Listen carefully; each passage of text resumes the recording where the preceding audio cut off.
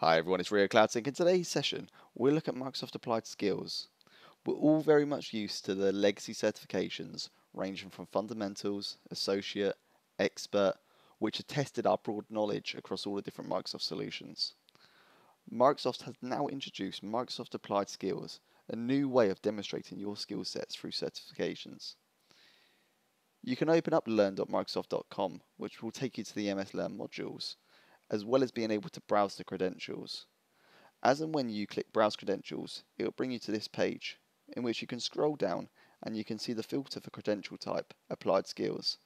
This will list all the different Applied Skills certifications you can now achieve. These certifications will allow you to focus on your individual skill set, or a business problem, or pretty much a challenge your business is facing.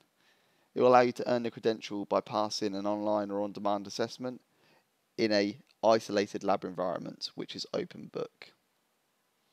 It will also elevate your networking as well as your professional profile. If we click into one of these applied skills certifications, i.e. let's click on build an Azure AI Vision solution, we've now got an option to take the assessment. Great. If we scroll down at a glance, we can see the level of this applied skill. This one in particular is intermediate for AI. The roles in which it's relevant to, the product set, as well as the subject, artificial intelligence.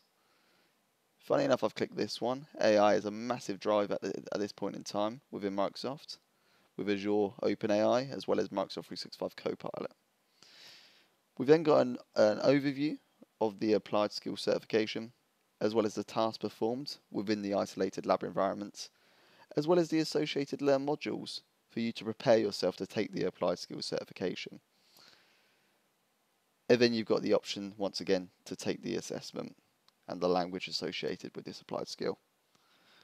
So what's the key highlights? What differentiates the applied skills over the legacy certifications? Well, one of the key highlights is these applied skills have no associated cost. Unlike the legacy certifications, where it's ranging from $69 to $160, these applied skills are no cost.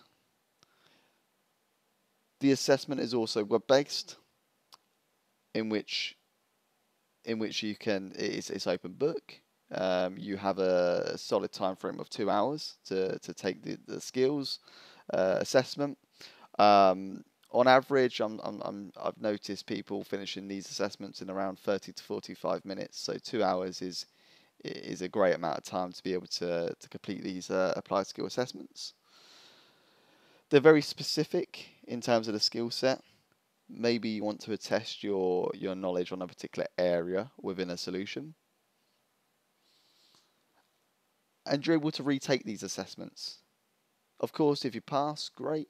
If you fail, you can retake this after three days. Other than that, this was just a quick highlight on what the applied skills assessments are, kind of the key highlights of the credential itself, and how it differentiates between the legacy certifications and the applied skills certifications. Other than that, I did post a post on the key highlights as well, and how it differentiates between the legacy certs, in which you can take on your own terms. Any other questions, please do let me know. But this was just a quick video to highlight this new change, as well as Microsoft making the legacy certifications open book per se, being able to use the Microsoft Learn modules within the certifications itself for any role-based exams. Thank you very much. Any questions, just let me know.